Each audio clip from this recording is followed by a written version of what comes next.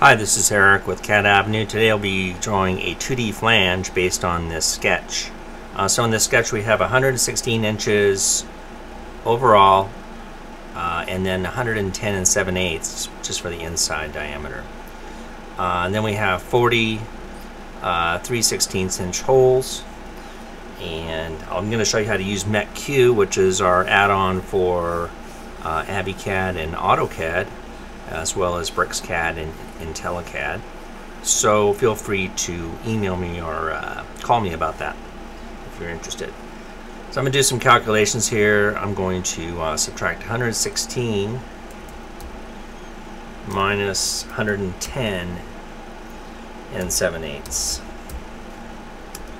That leaves me with 5 1/8 of an inch, and I need to divide that by 2 because I have, of course, 2 sides here that I need to contend with. So divided by 2, so that leaves me with a flange width of 2.56, which is 2 9/16 of an inch.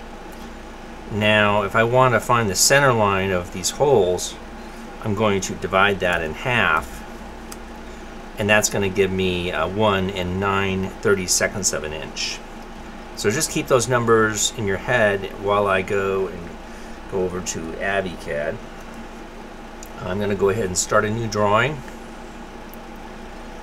I'm going to pick the drawing sheets, which you'll see has quite a bit in it actually. We have configured all your limits in your drawing if you need those, and as well we have the 8.5 by 11, the 11 by 17, and the 24 by 36 sheets already set up for you.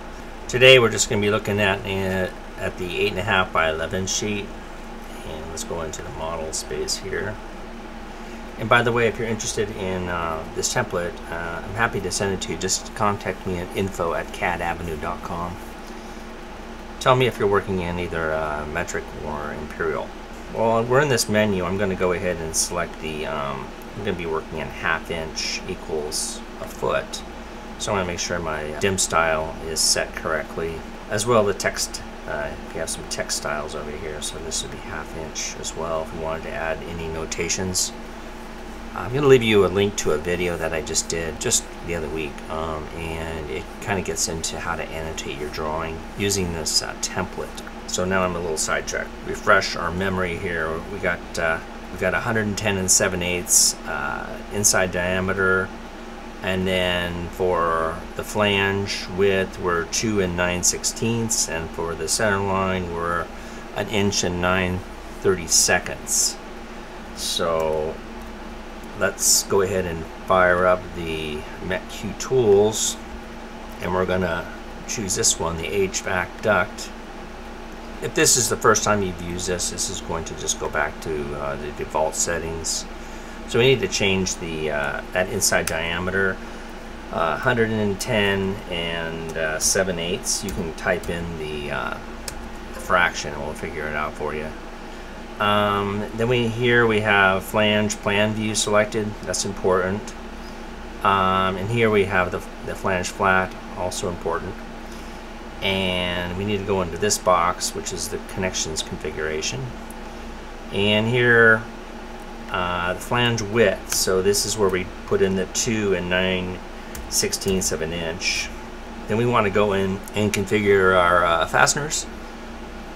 Here the edge distance, remember that was 1 inch and 0.28, and then the diameter 13/16, and we need 40 of those, 40 fasteners. And we're not concerned with this box because we're not working in a rectangular duct. This is if you had a rectangle. So choose OK, and then choose OK again.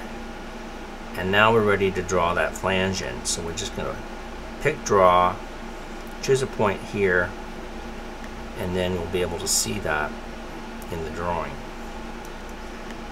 Now if we wanted to dimension this, let's go ahead and check one last setting. If we type in DDIM for dimension style and go into the 1/2 inch, let's change this. We're in primary units here. Let's change this to fractional. That's just going to give us the inches only. So let's type in DLI for dimension linear, and we'll do an overall, and that's 116 like we wanted. And we do it again. Here to do the inside diameter. This is being rounded off a little bit differently, and the reason why that is, if I go into DDIM and go to modify, you can see that the precision is set to 1/4. We need that set to 1/8. Let's just do that again.